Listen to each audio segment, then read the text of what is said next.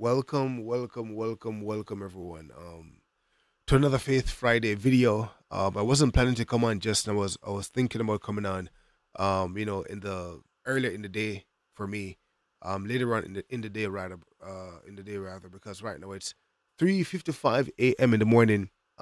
We not too long ago completed our Bible lesson party on the Bible lesson party channel. We just went to the book of Deuteronomy, all of it.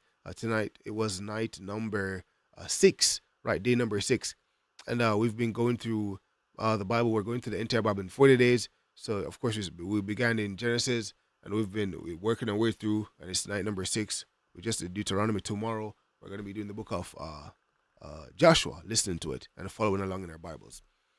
And just a message rose up out of just going to the book of Deuteronomy just now, and I just felt compelled to bring this today. I have some Bible scripture here we're going to go through. We're going to go through some of them, quite extensively.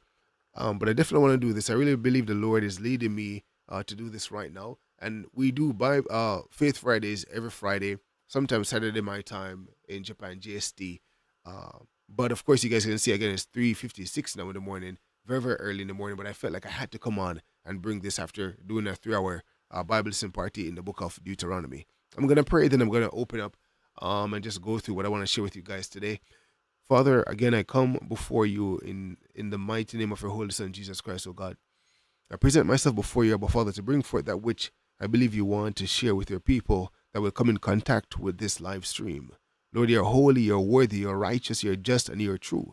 I pray, Father, that your words will proceed from my mouth, Lord God, by the unction of your Holy Spirit, in the name of your Holy Son, Jesus Christ, and only that which you like to convey, Lord God, will be conveyed. It will come across clearly, Lord God, without confusion, Abba Father, without any distraction, Abba Father, that you, Lord God, will speak through me and use me as you see fit, in Jesus' name, for your glory, Abba Father. I pray that you bring conviction and clarity, Abba Father, and guidance and direction to your people, and even minister to my own heart as well, oh God, and let your perfect will alone be done and established. In Jesus' name I pray. Amen. The fear of God is something that in our day and age, modern church is fighting words.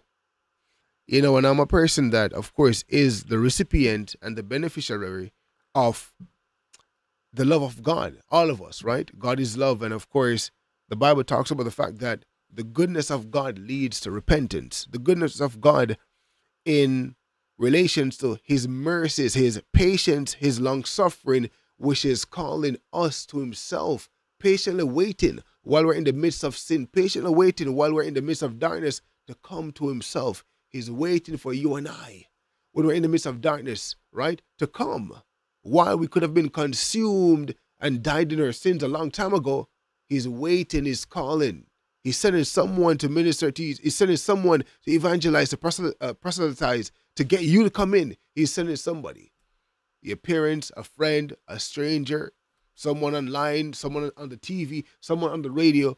All these different ways you might feel like, okay, you're running into these things all the time, but you're wondering, like, okay, I don't know, like these preachers and these evangelists and these people, these Christians, and you're running into them again and again and again, and you're not realizing that God is doing something, that all that you're experiencing right now is the mercy of God that's trying to bring you to repentance, the mercy, the love beckoning you to come in, to come deeper, but yet still you are ignoring all the signs, forsaking your own mercy.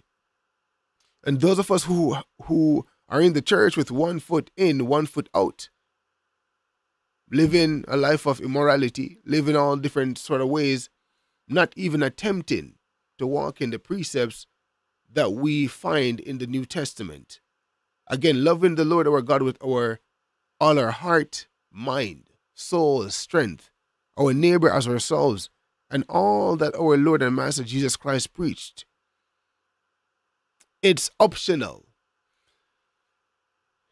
I was going through Deuteronomy from the beginning to the end, 34 chapters. We went through it today, and Moses summarized the journey from Egypt to the promised land, to almost the promised land, because he never got to enter in it. He died before.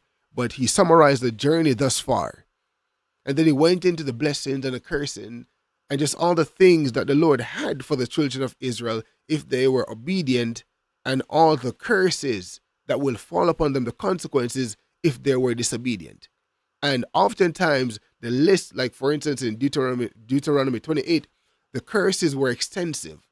From, I believe it's verse 1 to verse 14 of Deuteronomy 28, blessings. Then from 15 all the way through to 68, curses. And verse 58 says, right? It says, if thou wilt not observe to do all the words of this law that are written in this book, that thou mayest fear this glorious and fearful name, the Lord thy God. That thou mayest fear this glorious and fearful name, the Lord thy God. While I was listening to it, so this is what was happening to me, right? Because again, when we're doing the Bible listening party, the Bible comes alive, right?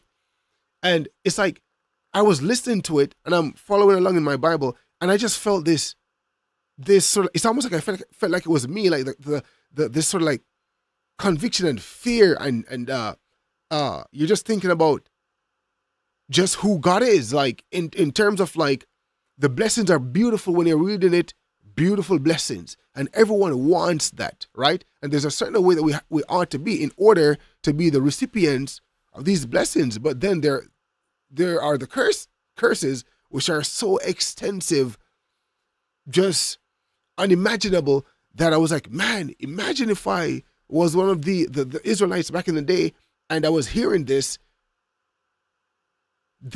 sort of like fear and conviction to make sure I'm walking the straight and narrow path would keep me in line. I would think, I would hope, right? Because I'm like, man, like, so of course, when you look on the other side, it's almost like the promises of God today, and of course, the damnation of hell. And we have a choice, right? We look at heaven and the new earth and all that God has for us, and it's beautiful. And he has actually given us a way to access this, right? For our names to be written in the book of life. And then, of course, on the other side, when we disobey, there is the damnation of hell that awaits. Terrifying things. But again, there are people who still go the way that leads to damnation. The Israelites, of course, they actually disobeyed and they suffered the consequences, and all the curses that were listed, they suffered because they disobeyed. But it's the fear that keeps many of them in line. It's like, even myself, the way I felt, I'm like, man, I would never want these curses to befall me if I was there. And I was thinking to myself, man, like, just that fear alone, the fear of who God is, his power, his omnipotence, his ability to enact his will, actually, like, whenever he wants, he can do it.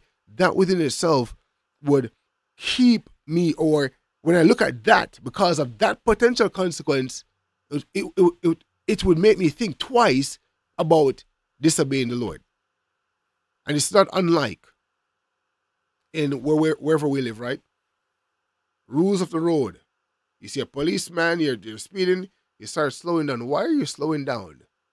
Why? You were driving fast beyond the speed limit just now for the last 10 minutes, but you see a police car in the distance, so you start to slow down. Why? Of course, it's the fear of the consequence. I'm going to get a ticket.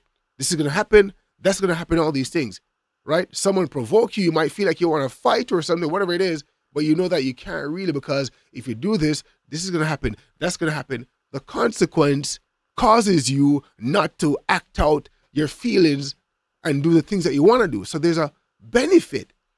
There's a function of fear.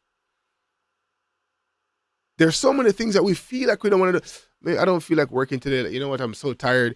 Oh man, so much is going on. I just don't want to go. But you know, if you don't go, there will be consequences. So in order to avoid the consequence, you go.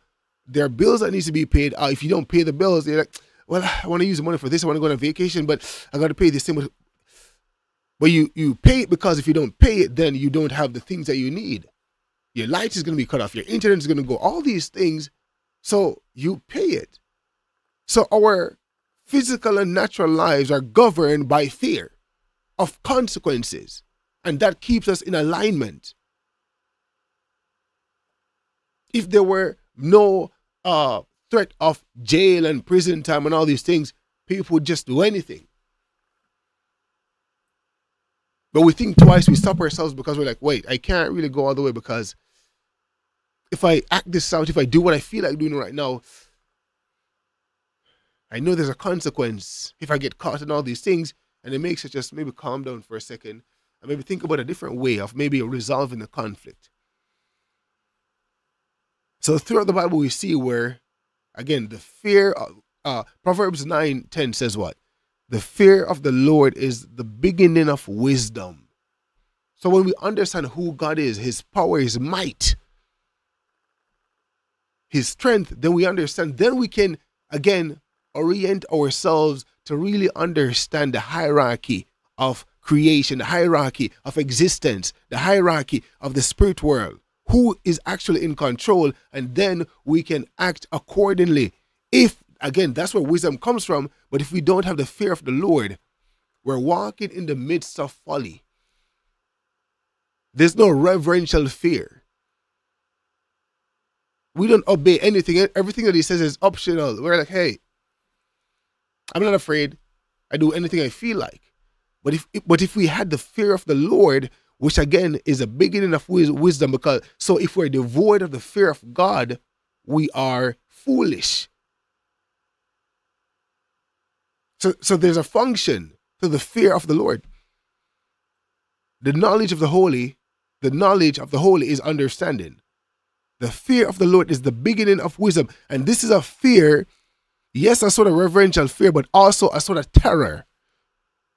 Understanding that God has the power to do whatever he feels like, but at the same time, yes, in his presence, fullness of joy.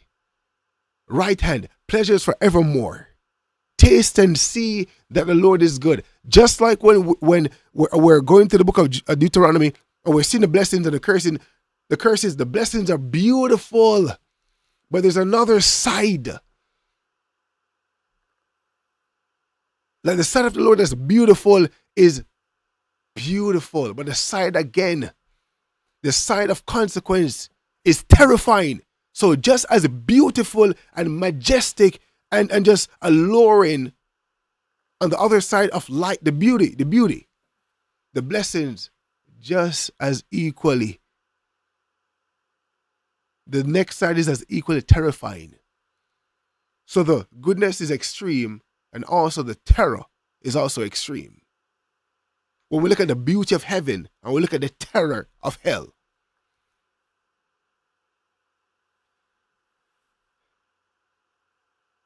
And we're living in an age where, again, all these things are optional. God indeed is love. But that's all we hear, like God is love, and no one talks about the consequence. I'm going to get to some scriptures now to actually show again the reality of what it means and why the fear of God is necessary. The fear of God that prevents you from willfully walking into that place and meeting that person and committing fornication when you say you're a born again believer, because you're just like, hey, there's no fear there to let you stop and think twice.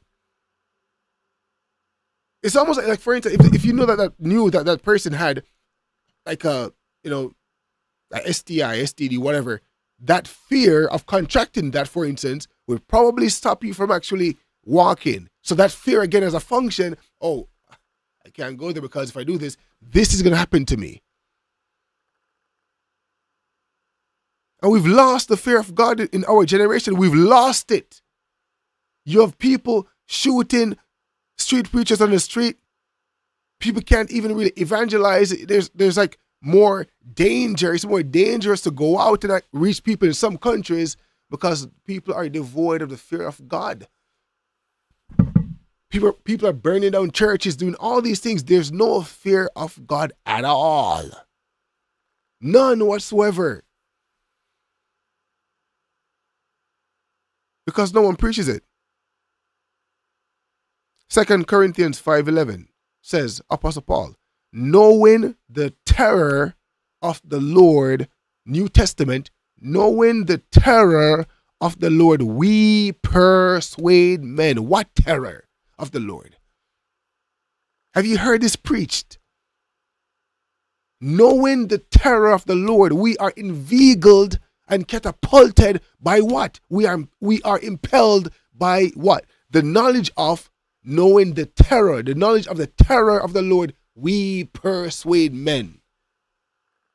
It's not just the beauty. Again, the beauty is extreme. The goodness is extreme. The blessing is extreme. But also the curses are extreme. The terror are also extreme. And the fear of God will keep us in alignment.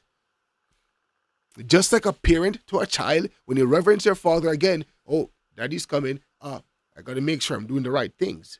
And then you learn. You go into Proverbs as well. When it talks about how to raise a child, there are certain things that causes someone to actually act right and move in a certain direction. And God clearly is not an abuser. So again, the fear of the Lord, when the Lord says something, he means what he says.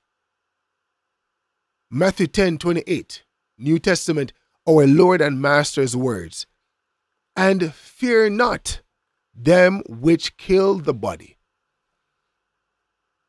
but are not able to kill the soul, but rather fear him, which is fear God, which is able to destroy both soul and body in hell. This is our Lord and Master Jesus Christ saying, don't fear man, because of course a lot of people are afraid of dying, are afraid of being killed. Maybe everybody. He said, no, don't fear them. Y'all fear that, but don't fear that. I'll tell you who to fear. Fear him rather. Talking about God here, again, New Testament, Matthew 10:28. Fear him which is able to destroy both soul and body in hell. That's Jesus, our Lord, speaking about the Father.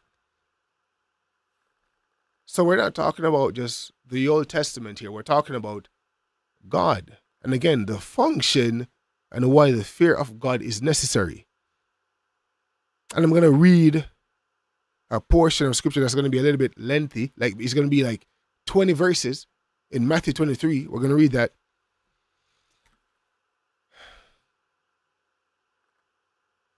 I was just going through it and it was speaking to me. Again, the book of Deuteronomy was speaking to me so strong. And it was like, man, like you go through.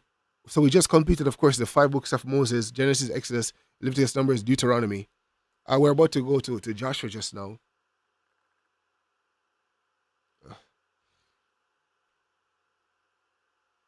And it's like, there's so many things you learn. And even with these things, there were men like Noah, men like Abraham, all these people, Moses, that actually lived in the Old Testament in a manner in which the Lord saw these people as righteous. He saw these people as men who obeyed his voice. With the little that they had, they still had a posture of heart of obedience. And I've been guilty of being disobedient. Quite a lot, actually.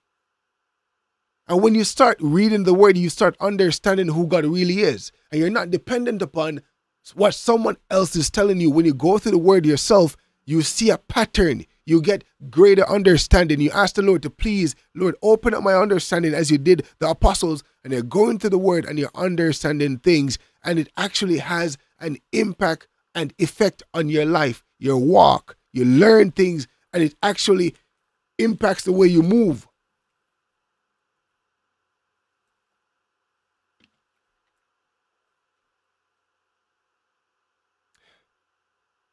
I'm just saying, like, we're not even trying. We're not even trying. And the fear of God, we need that godly fear. It helps. It really, really helps us to walk as we ought to walk.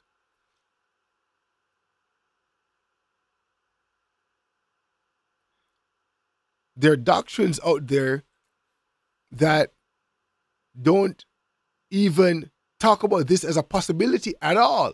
And because of this, people are living in a manner in which when the time comes and the Lord says, depart from me, I never knew you, people are going to be shocked out of their minds because, again, they're living in a life where, the beauty of the Lord, the extreme blessings. Yes, God does things on another level, the good, but also when the terror comes into play, people are going to be shocked because, again, their view of the Lord is lopsided. And they say, no, the God of the Old Testament, I don't know who this is, but again, the Lord is saying, fear him who can do this. And this is in the New Testament, actually. Jesus is saying this. And then Paul is actually saying, knowing the terror of the Lord, New Testament, we persuade men. So we're trying to save them from something, understanding what's possible. And of course, again, when it comes on to walking out what the Lord wants us to do and living in a manner in which we are pleasing to Jesus and we're walking after him and we're following him, indeed it's something that comes with so many blessings. Again, just like when we're going through the Bible and even today in Deuteronomy, there are so many blessings, so many beautiful things. And you'd wonder and think to yourself, why would they jeopardize this and then suffer all this consequence? Like, why? And it's oftentimes when they get comfortable, because Moses said that the Lord spoke to Moses and he actually wrote this song and he was singing the song, Deuteronomy 32, again about when they get comfortable and everything is going well and they're all right and all these things, then they'll forget. And then they'll start serving the gods, some foreign gods, strange gods, all these things, start disobeying and walking away because everything is going okay. And then the judgment of the Lord will descend upon their heads. And the consequences is unbearable. Because when I'm reading it, I'm like, I'm not even there. And I'm like, man, wow. I'm like, Lord, wow. Like just reading those things, it's like that alone. And again, you don't even have to go there because the blessings are just so beautiful. Why would you even think of looking at these things and these things being a possibility? You're like, oh my. Why would you be tempted to live in a manner in which you would be the recipient of these things? And today, those without the church, outside of the church, are living in such a manner. Don't fear God. They'll say anything. They'll do anything. It doesn't matter. You could be on the street trying to share the word. All these things happen to you. People are burning Bibles, tearing, all sort of stuff happening. And then again, some people who are actually ignorant, there is mercy because God understands, okay, like the city of Nineveh, okay, these people don't understand. They're so ignorant. There's mercy for them. Just like when Paul was persecuting the Christians, he said he received mercy because he did it ignorantly. So there are people who have no clue, no idea that they're actually doing blasphemous things. But there are people who know better, but they're still doing it. And those people, the consequence will be greater. So even just like us who say we know the Lord or know the word or what he requires because we've read it and we're followers of Jesus, if we know what's wrong and what's right and we still decide to do that which is wrong, there will be a greater punishment for those who knew the Lord's will and never did it versus someone who didn't know it but still did wrong. Because again, there's no fear of the Lord. If you actually thought there was a consequence, then maybe, just maybe, we would start acting right. In my personal life, to give you an example of just like even how that kind of has worked in my life even now, like I'm living through this, is where there was a moment, and I told you guys about this, a period where I actually was really living for the Lord, truly, like seeking first the kingdom, living that way 100%. And the Lord allowed me to enter into a place where I had a relationship and a connection with the Lord that I've never had before. I've never had that before. And it was such a beautiful place. I never knew it existed. I never knew that we could get so close to the Lord where he would speak to us and really guide us and be our teacher. And guess what happened? I got swept away by the cares of this life and then I lost my place. And it's been a journey and a battle to get back there. It's almost like twice as hard or 4 times as hard to actually get back to that place. And just understanding that I could actually, or any Christian obviously, could get to that place after seeking the Lord and really trying, Lord, I'm pursuing you, and you actually get a glimpse, and then you lose that place when you understand how hard it is to get back there. Because one, the devil is putting reinforcement to stop you because he realized, oh, this one broke through the ranks. He's getting too close to the Lord. We got to stop him. Let reinforcement put more things there to prevent him from reaching. So just the thought, the regret, because you're doing the same things, but you're not getting the same results. So you understand that the Lord now gave you an opportunity. There's still mercy, of course, but you messed it up. So now you have to learn a lesson of the value of the pearl of great price. So now you got to labor and you're trying to get there. And you're like, Lord, okay. And then you understand. So the next time the Lord give you the opportunity, you will seize that opportunity and hold it so tight because you do not want to lose that place. Oftentimes we don't understand what we have. We take things for granted, just like people who take people in their lives who are good to them for granted until they lose them. Then they understand. In Jamaica, they have this saying that goes, like a cow doesn't know the use of its tail until it's gone, or until fly comes. When the fly comes, then he knows the use of the tail. So all these things that we're receiving, we don't understand what we have.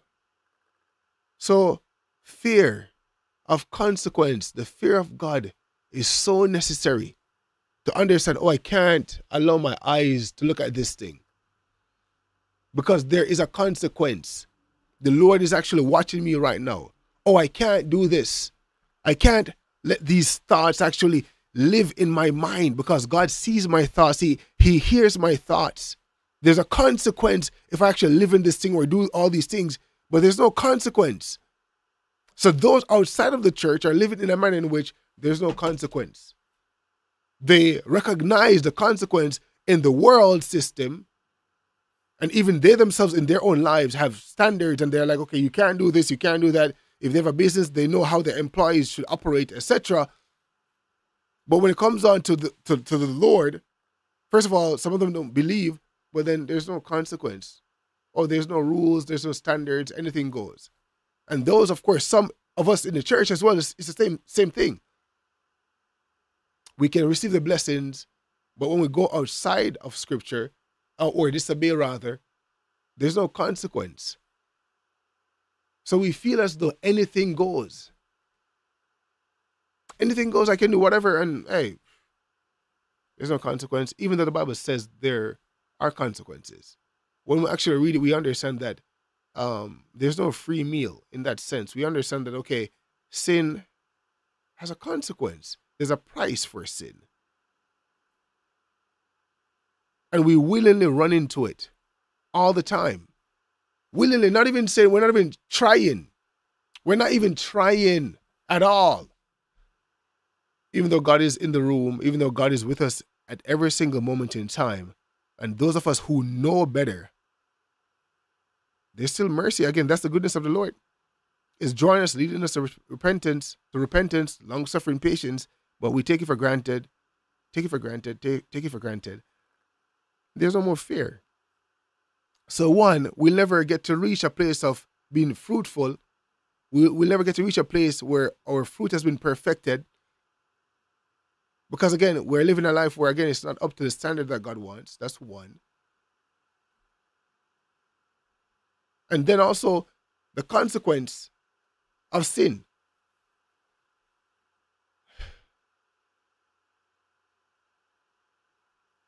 I want to read something from Matthew 23, and this is the word for master. Well, give me 2 seconds.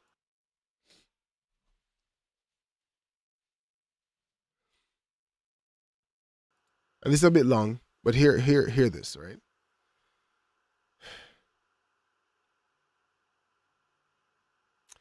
Matthew 23, 13 to 33. But woe unto you, scribes and Pharisees, hypocrites! For you shut up the kingdom of heaven against men. For you neither go in yourselves, neither suffer ye them that are entering to go in. Woe unto you. So woe again, woe unto you. So it's a warning. Why is he warning them? There's a reason for it. Woe unto you, scribes and Pharisees, hypocrites, for you devour widows' houses, and for a pretense make long prayer, therefore you shall receive the greater damnation. The greater damnation. Also, there's a greater consequence. The greater damnation. Woe unto you, scribes and Pharisees, hypocrites, for you compass sea and land to make one proselyte, and when he is made, you make him twofold more the child of hell than yourselves. Woe unto you, you blind guides, which say, whosoever shall swear by the temple, it is nothing, but whosoever shall swear by the gold of the temple, he is a debtor. You fools, and blind, for whether is greater, the gold or the temple that sanctifieth the gold?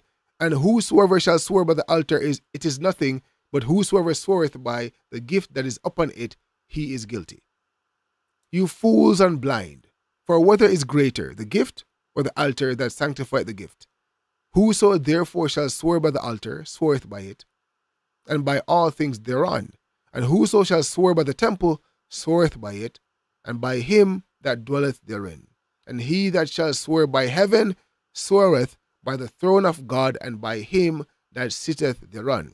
Woe unto you, scribes and Pharisees, hypocrites, for you pay tithe of mint and anise and cumin, and have omitted the weightier matters of the law, judgment, mercy, and faith. These ought you to have done, and not to leave the other undone. When the Lord is teaching, oftentimes, almost always, he gives again the blessings, and he gives again the consequences. He gives the results of righteousness and also the consequence of unrighteousness. It's always a balanced message. We understand. You blind guides, verse 24, which strain at a gnat and swallow a camel. Woe unto you, scribes and Pharisees, hypocrites, for you make clean the outside of the cup, of the platter, but within they are full of extortion and excess. Thou blind Pharisee, cleanse first that which is within the cup and platter, that the outside of them may be clean also. Woe unto you, scribes and Pharisees, hypocrites, for you are like unto whited sepulchres, which indeed appear beautiful outward, but are within full of dead men's bones, and of all uncleanness. Even so you also outwardly appear righteous unto men, but within you are full of hypocrisy and iniquity. Woe unto you, scribes and Pharisees, hypocrites, because you build the tombs of the prophets and garnish the sepulchres of the righteous, and say, if we had been in the days of our fathers, we would not have been partakers with them in the blood of the prophets. Wherefore, you be witnesses unto yourselves that you are the children of them which killed the prophets. And oftentimes we think we're better than these people as well. Oh, if it was me, if I was there, I wouldn't do these things. But again, just like them, the same mindset. He said again, 31, wherefore you be witnesses unto yourselves that you are the children of them which killed the prophets. 32, fill you up then the measure of your fathers. 33, you serpents, you generation of vipers, how can you escape the damnation of hell? These were the words of Jesus Christ, our risen King, gentle Jesus, meek and mild. Listen out again, the consequences. Our Lord spoke about hell more than anyone else. The fear of God. Knowing the terror of the Lord, we persuade men.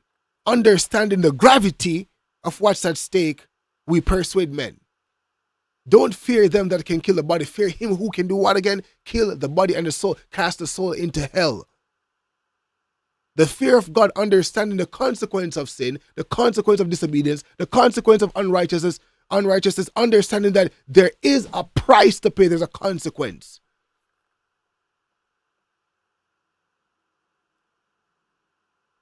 And just like we were grafted in, the Gentiles grafted in, and Paul said to them in Romans, pretty much don't get full of yourself, because just like you were grafted in, you can also be taken out.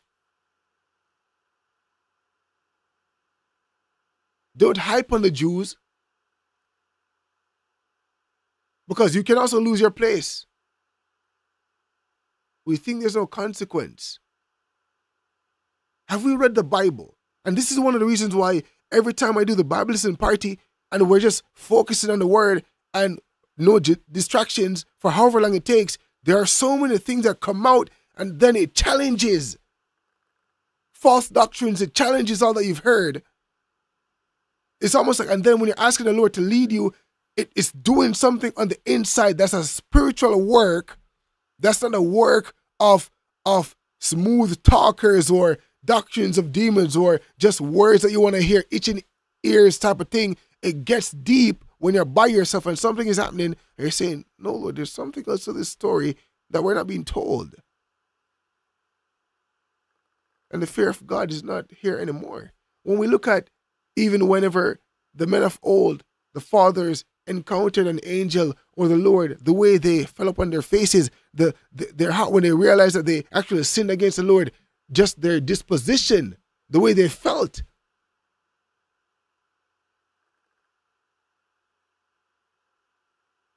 And we're living in a generation when the fear of God is almost non-existent. There might be a few people. And we're living in the age of grace where we can call upon and receive the benefit, but yet still, we still haven't. It's almost like, okay, there's so much. It's not as hard as back then in terms of coming to Jesus, but yet still, we're almost maybe more wicked than the people that we read about.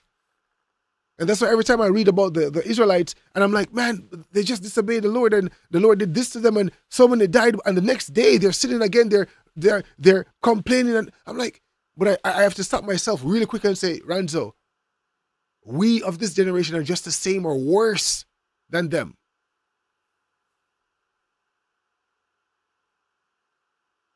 The fear of God is the beginning of wisdom.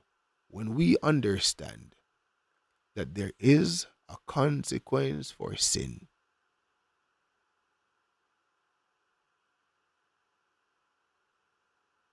that it separates us from the master, that it does something to keep us away from fulfilling the Lord's will in our lives, delaying things, affecting us, giving the devil a way in, making our lives a living hell, not looking anything close to what it should be. Living a Christian life that's so mediocre, it's unrecognizable to what the scripture says. And we wonder why our experience as believers is the way it is. Because again, there's no fear of God, there's no consequence. So it's like, okay, well, all I gotta do is this thing. And then when we're reading the Bible, it's like, wait, I'm not experiencing what I'm seeing. And then we're grappling with that. And then we say, no, God is not real or this. And then we walk away with deconstruct and all these things.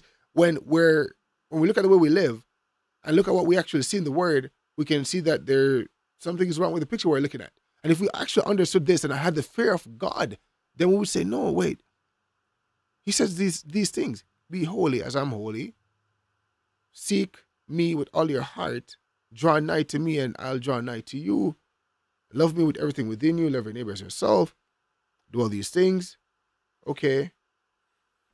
The Lord doesn't answer the prayer or hear the prayers of the wicked. And all these different things that we're seeing, and we're like, okay, wait, there's a pattern here. Where do I fall, Lord? But before we even look inward, we're just saying, okay, well, I don't know. Well, you know what? I don't know what's happening. But if we examine our hearts and realize there's a consequence for the way we're living, that God is holy and righteous, of course, indeed, and the Holy Spirit is very sensitive and easily grieved. It's a privilege, an opportunity, a blessing, an honor. It's a privilege to house the Holy Spirit.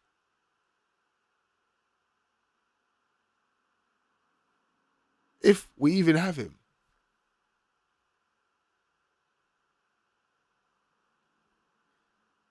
There's no fear of God at all. Even myself, I got to be searching my heart. I'm like, okay, Lord, all right. And the thing is, when you get a taste, you understand again of one what's possible, and you're just getting a glimpse. The Lord just gave you a glimpse, so you realize when you're not there, you're like, no man, something is wrong. You're like, no, the way something is off. So you know what you're missing because you've got a glimpse before. And even if you've never gotten to the place where you got a glimpse, the word is there that shows you what's possible. It shows you what's possible. You can see how these men lived. And then if we look at ourselves, these people aren't superhumans. Okay? Because the Bible even said, again, Elijah had like passions like us. He's just like us. But yesterday he prayed and this happened. Why? There was something, because the Bible also says God is no respecter of persons. And I was even thinking about the fact that Moses only got to see the promised land. The Lord brought him up to the mountain and told him, okay, look, you can see, but then you're going to die here. So Moses never got to enter because what? He never sanctified the Lord in the midst of the children of Israel by the rock. He told him to speak to the rock and water will flow forth, but he smite the rock twice. That's how Moses did. And he was disqualified from entering into the land, the promised land. Can you imagine that? Moses, who spoke to the Lord face to face, the Bible says, clear as day, conversations. Moses. So when I read that, I'm like, Moses? And when you actually read from Genesis all the way to in the last 6 days, we went from Genesis all the way through to Deuteronomy, and we're going to the entire Bible. You read that, you realize, Moses, that's what Moses did? He smote the rock twice instead of speaking to it, and then you will not enter in, and Aaron died? And what have we done lately? What are we doing? And we think we can live any way that we want and expect to experience what we see in the Word. The Bible says explicitly, God is no respecter of persons, which means even the men in the same Bible that we read, these men of old, we can also walk as they did. Because the Bible talks about a broken spirit, a contrite heart, God will not despise. These are principles in terms of the way God interacts with humanity. We can learn these things by going to the Word. And when we see how these men lived and walked, we understand now what?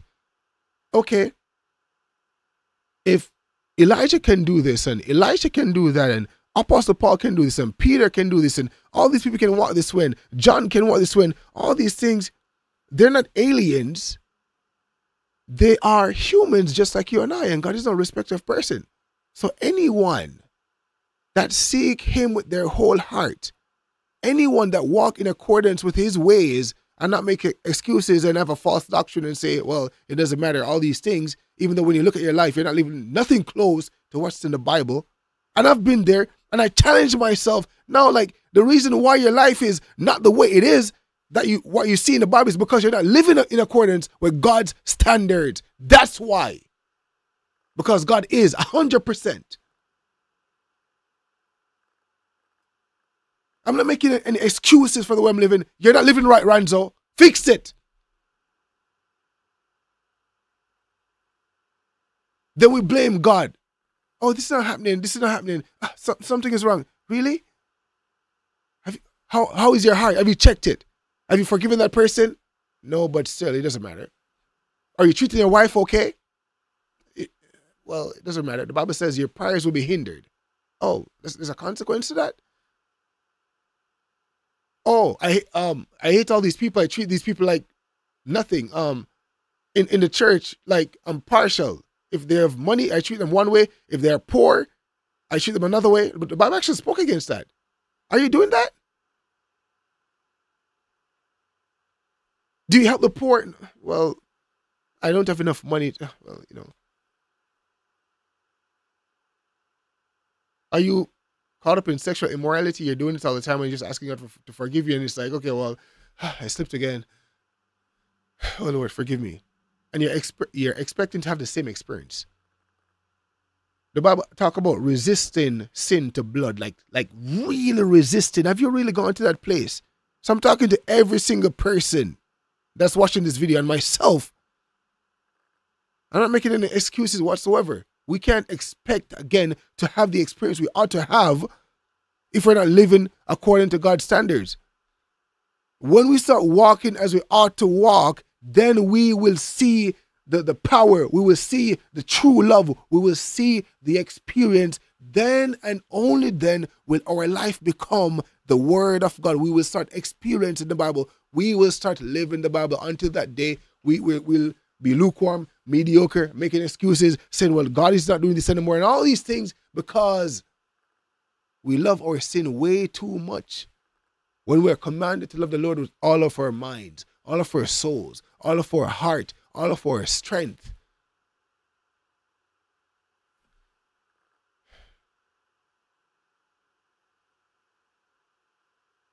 The fear of God is non-existent. And that's when the church is powerless. And it's like you read the Bible, and when you actually read the Bible and you believe it, you get so frustrated. One, with yourself first. Because you look at your own self and you say, no, I remember the first time I was like, no. I'm not nowhere close. And what's happening? I'm not making up a doctrine to suit my shortcoming, like people who are living in sin and forming an entire doctrine around that just so they can feel comfortable to continue as they are.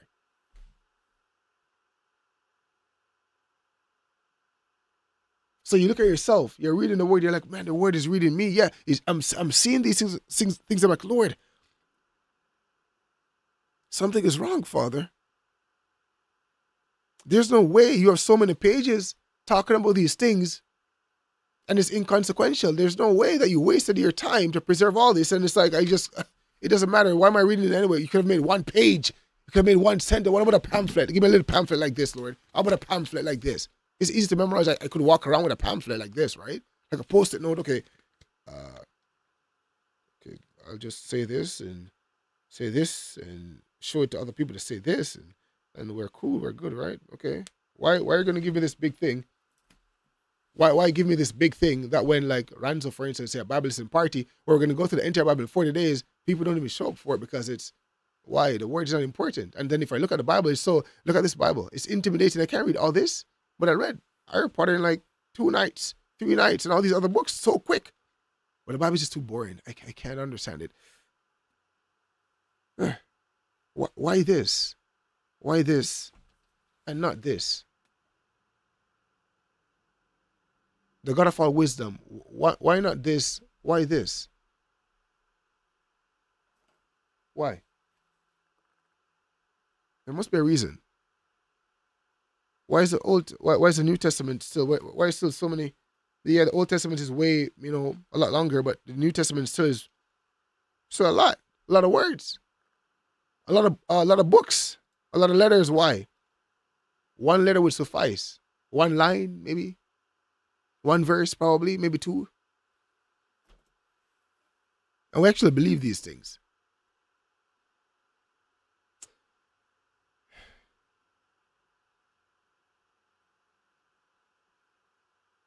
This must be God, because I don't even know why, but I just feel this so strong. And someone, like people usually say like they feel the Lord. I'm like, okay, I guess I'm feeling the Lord right now. I'm like, that must be what I'm feeling with what I'm feeling right now talking about this. So the life we're living, as I was sharing with someone today, this family, it's like Jesus is literally going around knocking on doors, trying to find people who are available. The Lord is ready to move. And I shared this before. He's ready to move in your life, in your family, in your community, in your work, in your school, in your job, in your business, in your city, in your ward, in your region, in your country, in your province, on your continent. He's ready to move. But again, he's trying to find people who are available and ready to give it all. God is waiting. Do you think the Lord, who is patiently waiting for the fullness of the harvest to come in, if he's not ready to pour out on every single person that's willingly available? The God who we are saying is a God of love. You think he's keeping all the things that are necessary and can turn the world upside down to himself because he just want to hog it, when he's the one that actually gave us the Great Commission? But you and I, like myself, I'm so busy doing my own thing. I'm so preoccupied with my own life. My own success, my own relationship, my own comfort is more important, Lord, than your vision for the world. Lord Jesus, you died in vain. Why did you die? Why did you send for the Holy Spirit, Lord? Why did you do it? Why? You died so I could be comfortable, Lord. In my 70 years, to be comfortable, to live in the biggest house I can actually get, the nicest car I can buy. The Lord is searching the world, trying to find those who are available. And billions of Christians on the planet, and yet still he can't even find.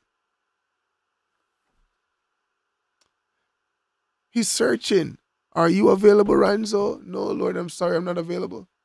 And I haven't been available for the longest time because I'm preoccupied doing my own thing, my insignificant pursuit. And he's knocking and he's calling you. That's watching. He's calling you. Are you available? Knock, knock. Oh, they're not available. Let me go to the next house, next door. Are you available? Next house, no answer. Are you available?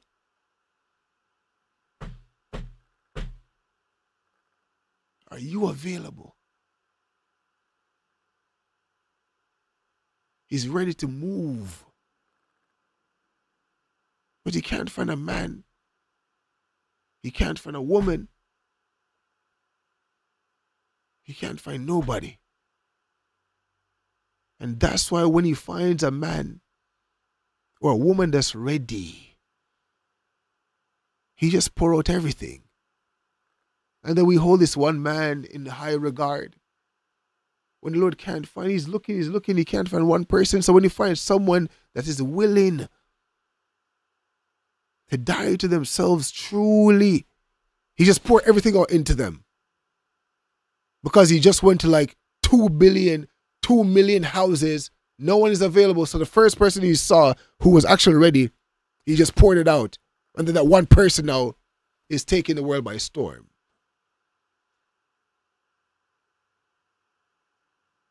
And then we make excuses.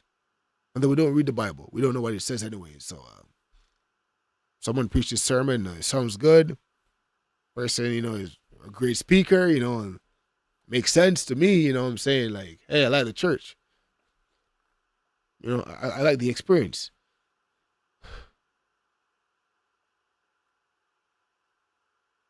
And the thought never entered our minds to actually search what the Bible says for ourselves. We never committed ourselves to at least trying to finishing it. We never tried to actually see what it actually says. Just like this guy, I remember this Catholic guy was listening to his testimony, and he was saying that he went through, he never knew, like, he was reading this Bible, and then he actually got another Bible and started reading it and realized that, you can't actually, pray to, like, saints and bow down to, like, statues and all these things. And he's like, wait, hold up, what's happening? All these things, so many things. He's like, well, hold up. Even when Jesus said this, he's like, what? So this whole time you weren't,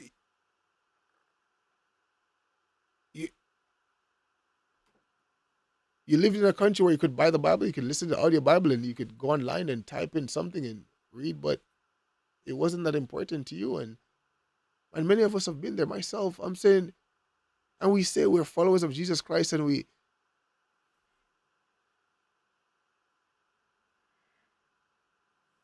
just, again, the reality is this, right? This is the reality. Just like I just read through, we listened to and followed along the book of Deuteronomy, and I'm looking at, wow, like, all they got to do is just listen to this thing, like what the Lord said. Like Moses just said, okay, do this, and this would be what you would receive.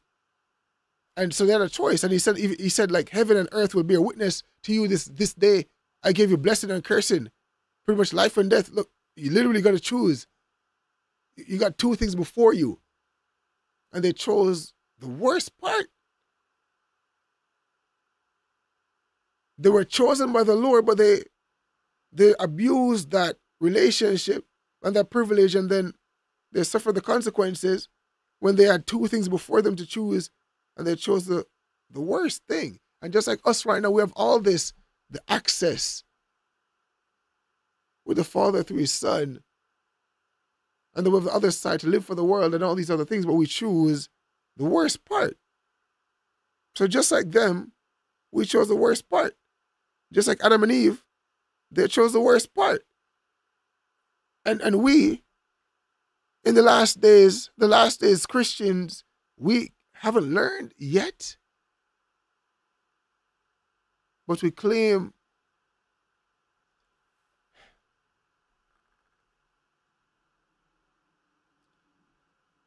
the truth of the matter is, when you read the word, any one of us, and believe what we read, like read it for yourself. No preconceived notions. Not taking any baggage into the word. I'm not trying to read the word and to try to make it the way that I want to read it and make it feel comfortable. Like someone, I think left a comment on the other channel about the fact that, well, this is not a God I know. And I'm like, but this is what the Bible says. So you don't believe what the Bible. Okay.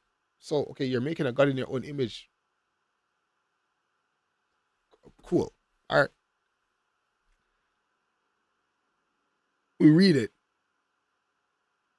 Then we realize, okay, all right, my life is not this, Lord. Something is wrong.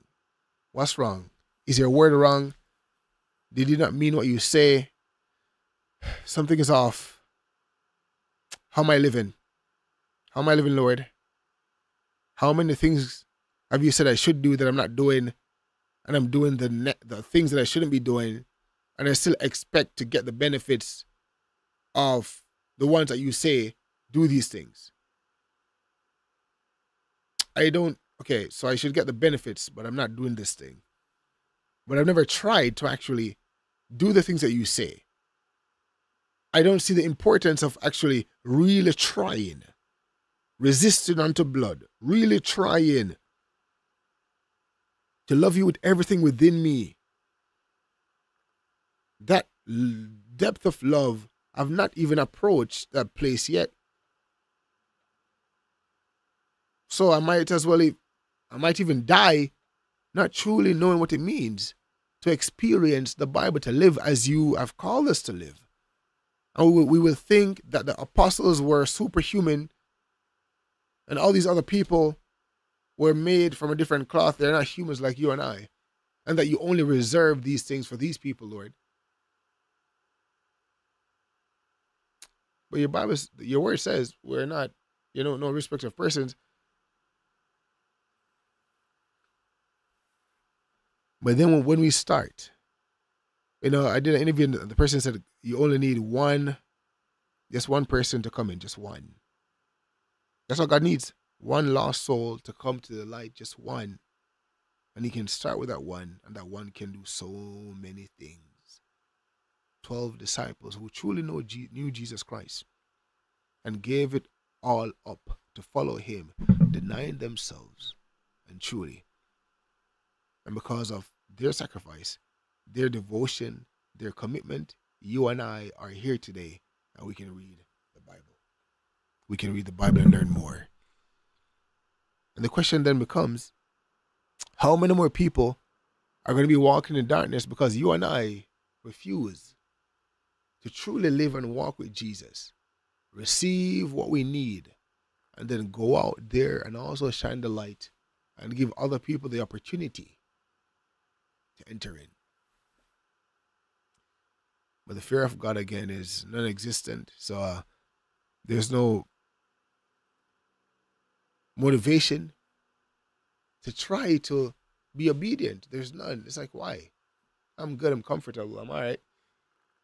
I don't know that I'm actually in danger of hell, but I'm still living as though I think I'm going to make heaven. So, hey, why sweat? Why fret? Why do anything else? I'm good. Just like how the devil likes it. Just like how he likes it.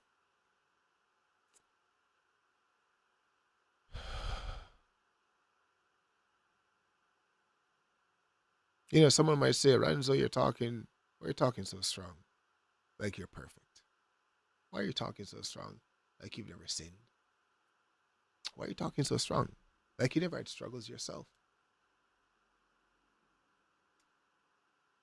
The first person that this message is preached to is me. And when I go through the word myself and I see that I'm nowhere close, I'm like, no, I'm in danger of what? Hell fire. Yes, I accepted Jesus. Yes, I did all the stuff that, you know, people say that's all you're going to do and you're good. Yes, but I was in danger of hell fire. And I never knew that what I read in the Bible was possible in my own life. And I got a glimpse, I got a taste, and I realized. So one, my life started to change when I endeavored to actually walk the word. Ranzo, you can't watch this. Ranzo, you can't do this. Ranzo, you can't, talk to your wife this way. You can't do all these things or whatever it is. You can't do these things and expect to experience and expect the Lord to hear and answer your prayers and expect. Why can't you, Ranzo? Because the Bible says so. And I'm just a dust particle on the earth. I'm just flesh and blood. And the God who made the cosmos said what he said. So I can't impose my will on him. I have to fall in alignment with his will, and then I can move in accordance with what he has prescribed and allowed to happen. So my life started to change. Oh, drawing closer to Christ actually released this struggle. Cool. I don't have to look at anything. I don't have to do these things. All these things that people talk about you can't overcome. By the grace of God, you can overcome. You have internet, but you never ever type a thing. You never look at anything. You never go on your phone and do you never, because of the power of God, you understand the fear of God and the consequences of all of your actions. And you understand if you want proximity to the Lord, you have to die to your flesh. It's not a question. And the life and experience you have with Jesus that you think you have is not enough. You know it's deficient. You know it is. You know you read the Bible and you're wondering why the Bible is so... What am I reading? I don't see this. I don't experience it. What's happening? That's what's happening. You are blocking it yourself. You are standing in your own way. So all of us who make excuses all the time.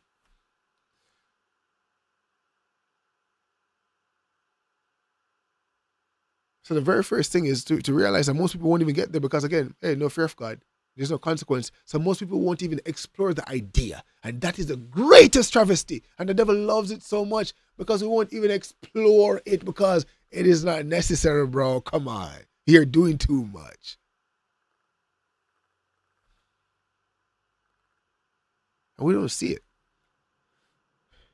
So that's the worst part. We won't even explore the idea that there's more. We won't even explore the idea because, again, all you got to do is just want that you're good, bro. You're good forever, dude. You're good. Hey, why?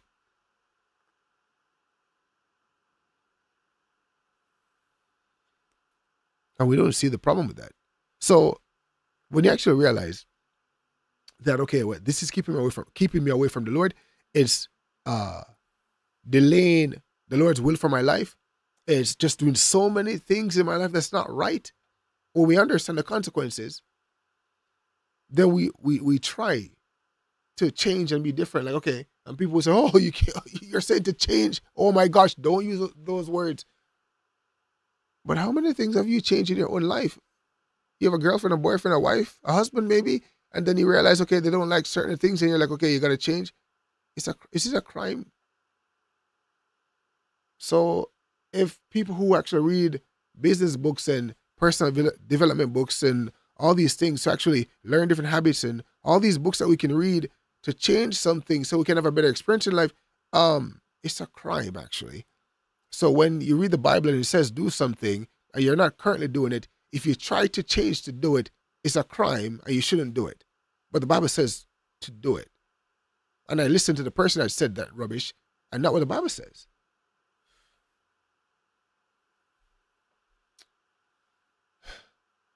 Then, so when you start trying, right, you're on a journey.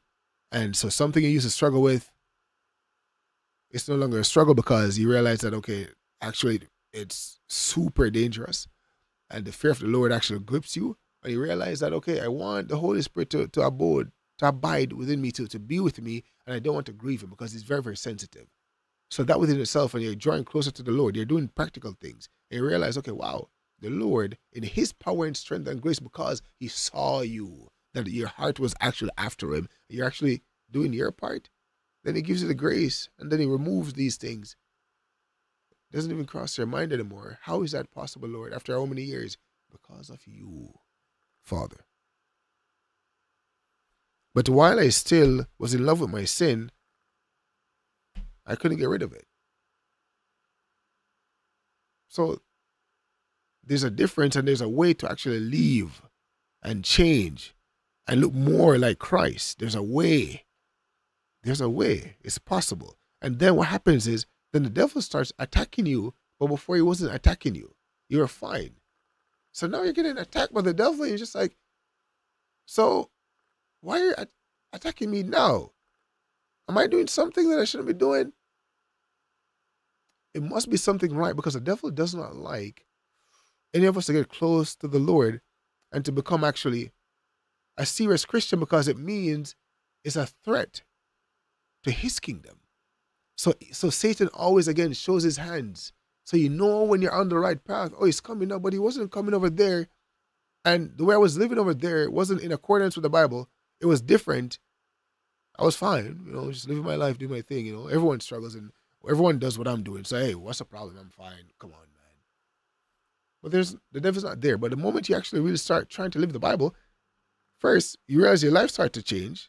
So you realize that the things that were seemingly impossible and that you shouldn't do, that people say in the lukewarm church and stuff, is actually possible, and you're doing it, and you're having a better experience, and the Bible is coming alive in your life, and you realize that, okay, these people are still in darkness. They don't understand what they're talking about. But when you actually try to realize, and then the devil start coming, and you're like, where are you coming now?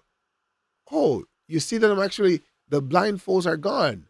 The deception is removed. I'm fidgeting with this thing, and I'm moving so I can see a little light. So now you're coming to pull it back over my eyes so I can just go back to the group and just be as you want me to be, because you don't want me to threaten your kingdom. Because again, God is looking for a man. God is looking for a woman, but we aren't available, and there's no one really. So he's relaxing, and he's busy running the world.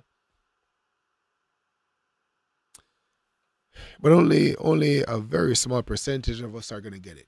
A very, very small percentage. The vast majority of people that will see this video are probably going to dislike it and say, okay, nah, bro, like, you don't know what you're talking about.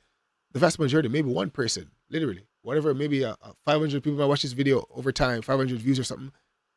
One person from the 500 might actually say, oh, there's something here. One person. One. And the devil loves that, man. He loves it so much. He loves it. He loves it, man. He loves when you look at the church and the world is the same thing in the church, might be even worse than the world.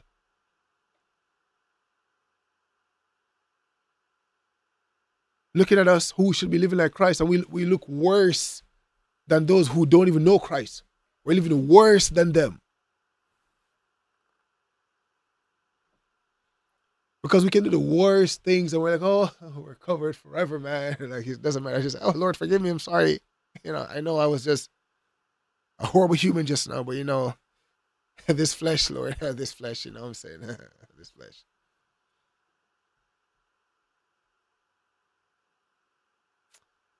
Oh, Lord, have mercy upon us, Father.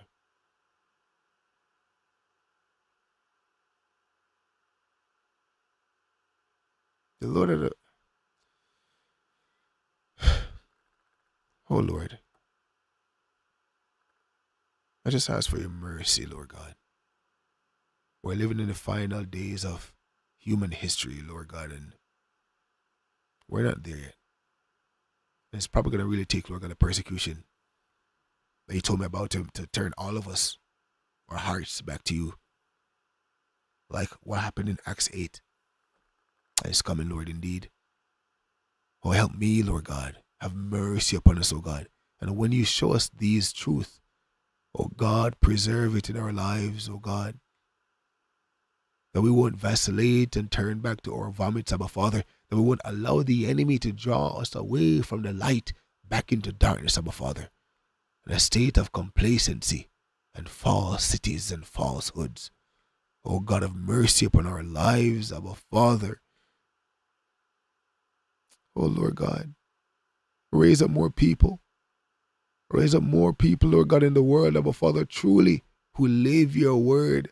So there are more examples, Abba Father, of how we ought to walk, so we can see it, Lord God, and not just read it, Abba Father, and think this thing was only restricted to the period in which the Bible actually took place, Abba Father.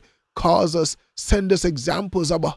Have mercy upon us, oh Father, not just for our own sakes, but those people who are still in darkness, and they're hungry and thirsting for you, oh God, but there's not a man, not a woman, Abba Father, available to truly turn, Lord God, their cities upside down.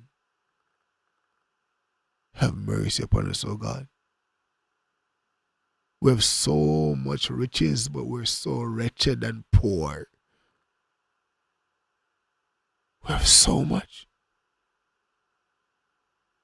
but so little at the same time, Father. With your Spirit, Abba Father, truly is able to do wonders, oh God. Your word says too that with man it is impossible, but not with God. So Lord God, oh Father, show us that side. Show us that side, Abba Father. Show us that side, oh God, of making the impossible possible in our lives, in our generation, oh God. Oh God, I ask for mercy for my own life. For every viewer of this video, oh God, I ask for mercy, oh God. Oh Lord, the revival, as they call it, is waiting in every city, every ward, every country, every principality, every province, every state, oh God, every region, every continent. You just need us, oh God, to get in position. Have mercy, Abba Father.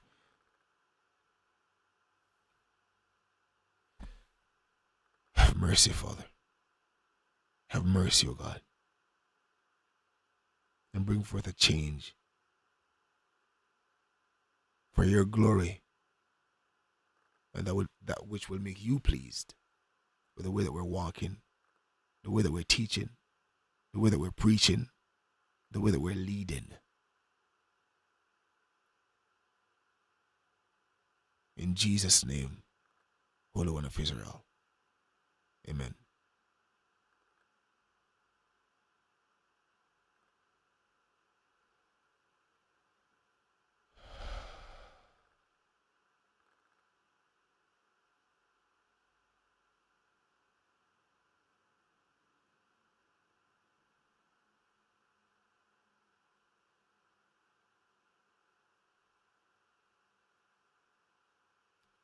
Guys, that's the message for today. I wasn't planning to, but the Lord really gripped me throughout the Bible listening party today, and I felt like I was gonna go to sleep because I was on the road all day, and then I came home and I did the Bible listening party like 3 hours, and I'm like, okay, I'm gonna go to sleep, and then I'm just like, man, I gotta do Faith Friday now. I'm not gonna wait until the morning my time, and I just came on, and I trust I did the Lord's will.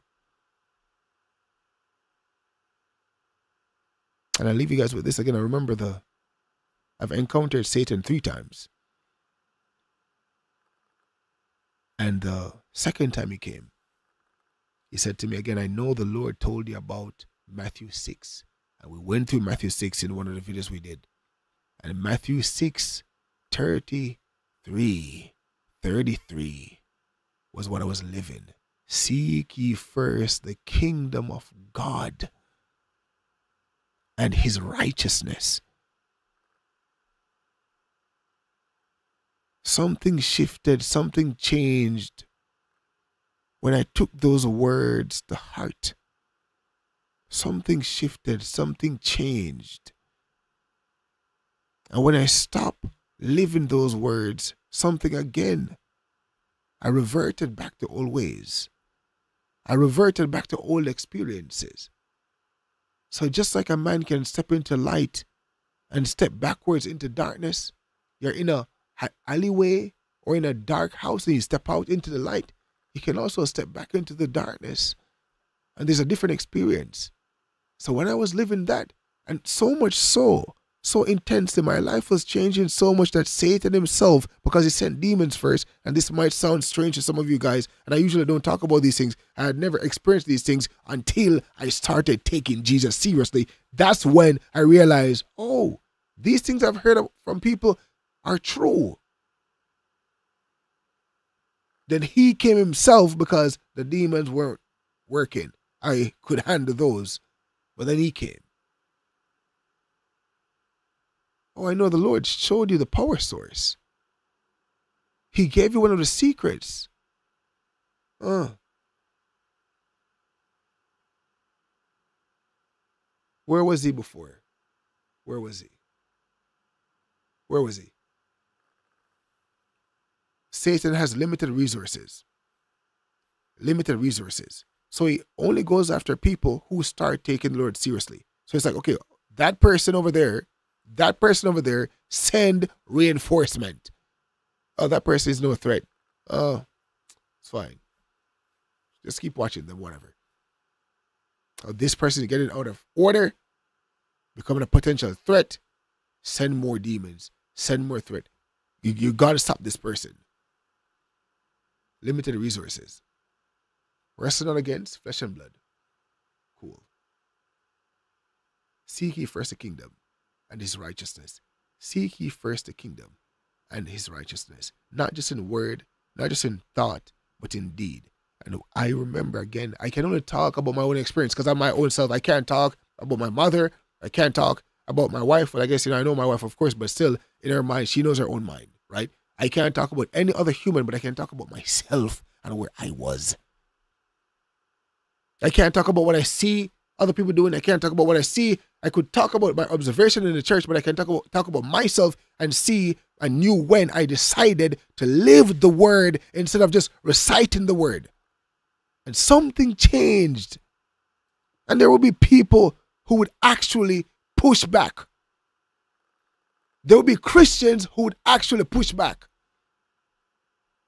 Christians who would actually push back. And you ask them a question, how are you living? Can you be honest with me, please? How are you living? How is your life? Would you actually be honest? You're pushing back. Of course, I'm saying I used to be lukewarm. I used to live this way, live for myself, all these things. But now I'm living for the kingdom. I'm seeking for the kingdom. Truly, that God is number one. I would lose jobs or opportunities, money. I don't care. God number one, like truly. I'm trying to live in accordance with his word. And my life is actually changing. How are you living? You're pushing back on me. How are you living? How? How are your relationships? Your spouse, your children, anger issues maybe? No. Immorality? Probably? No.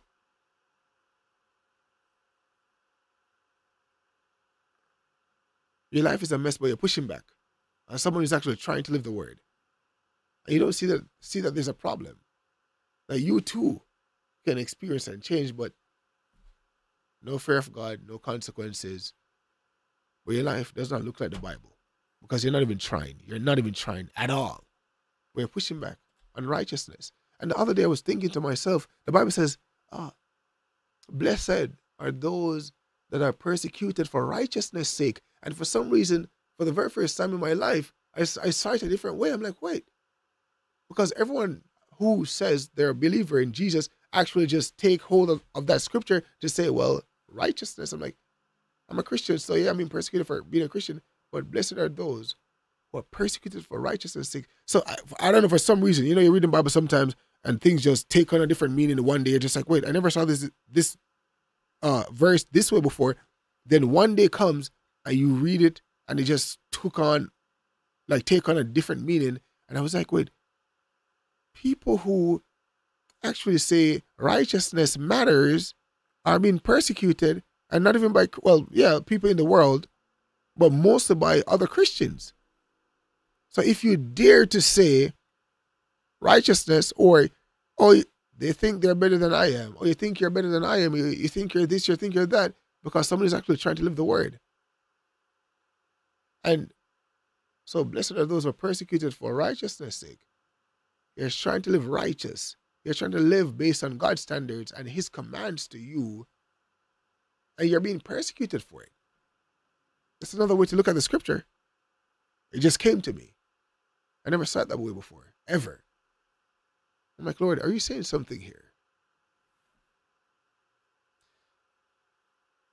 That's why we hate our brothers and sisters in the church. That's why we're full of envy and jealousy and strife and pursuing vainglory, carnal things, all the things that we read in the Bible. And Paul said, aren't you yet carnal? Jealous, envious, fighting, backbiting, unforgiveness, all these things. I'm just human. It's the same thing with everything else in life, man.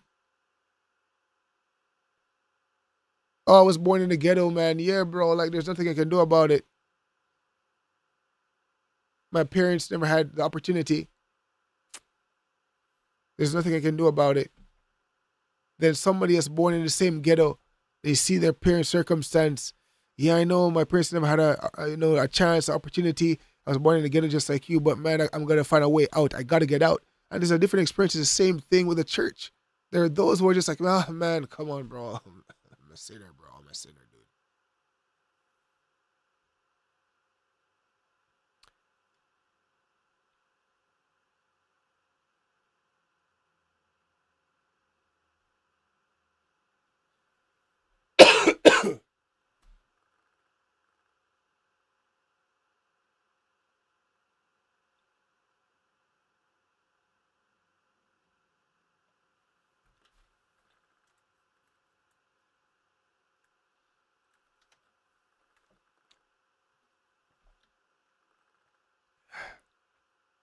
You know, long video.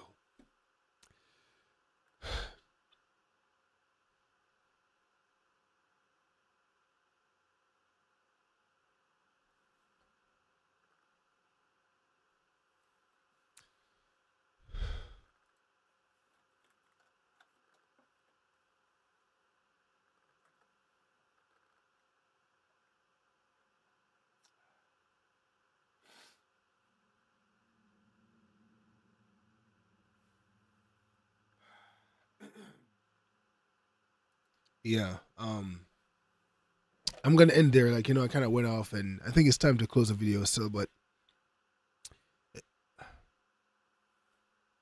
I just hope, one, that my life,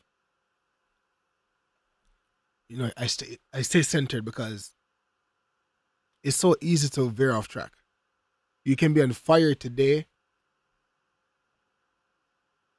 and bone cold tomorrow, lukewarm tomorrow. It's very, very easy. It's so hard to get to a place of being serious, and so easy to fall back. So easy to fall back. So easy. Because the devil is constantly trying. He doesn't want one soul to be saved. One. It's so easy.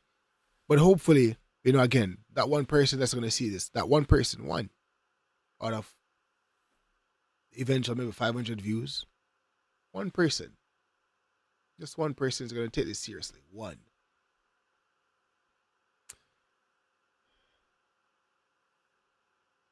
And again, you know what? It's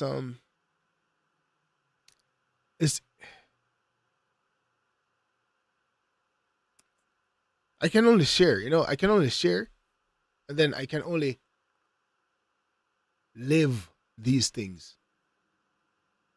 That's all I can do. I can think about it. I'm looking at the Bible. My Bible is open at 2 Timothy 3. 2 Timothy 3, and I just turned over here, and I'm looking at verse 3, that says, knowing this first, that there shall come in the last days scoffers, walking after their own lusts. Wow, I'm just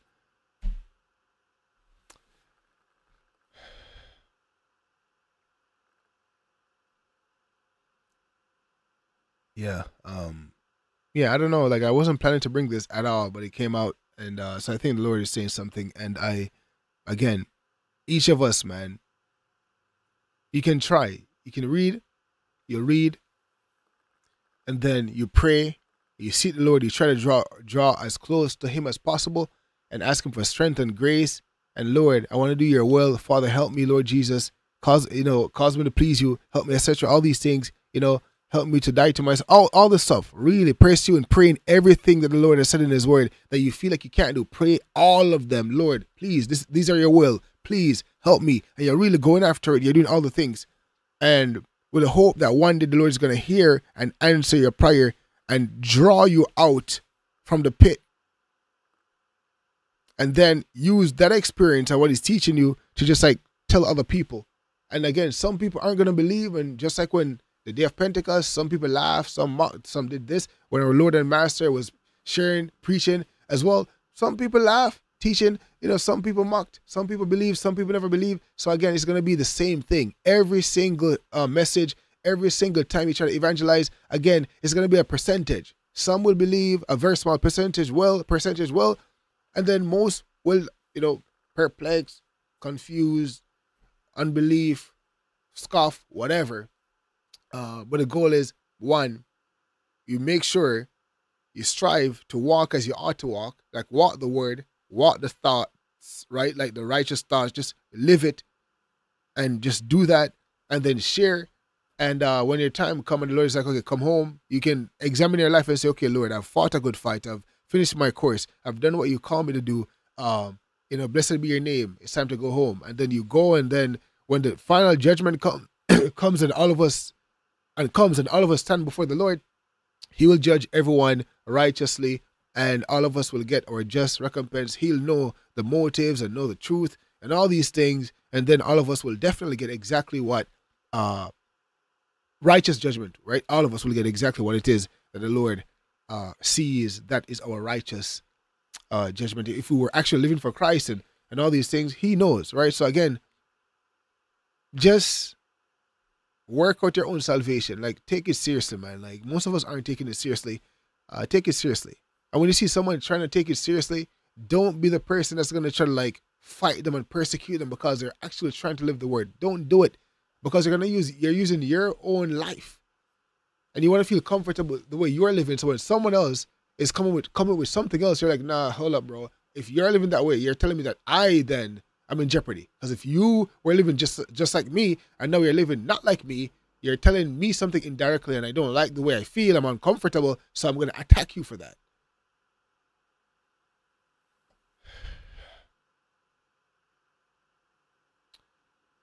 Well, take care, guys. That's it for now. 1 hour 28 minutes. This has been this has gone on for a long time, but I hope and I pray it's not in vain. Pray for me. I just prayed for y'all, right? So if you're out there and you're a prayer warrior, pray. I say, Lord, strengthen Ryan to help him to live as you want him to live. Until next time, guys, God bless you all. Bye for now. Take care.